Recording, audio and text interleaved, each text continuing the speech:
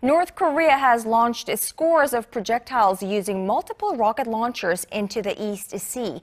A South Korean military official said Monday, just hours ago, that North Korea fired off around 120 artillery shells from multiple rocket launchers in Gosangun near the military demarcation line.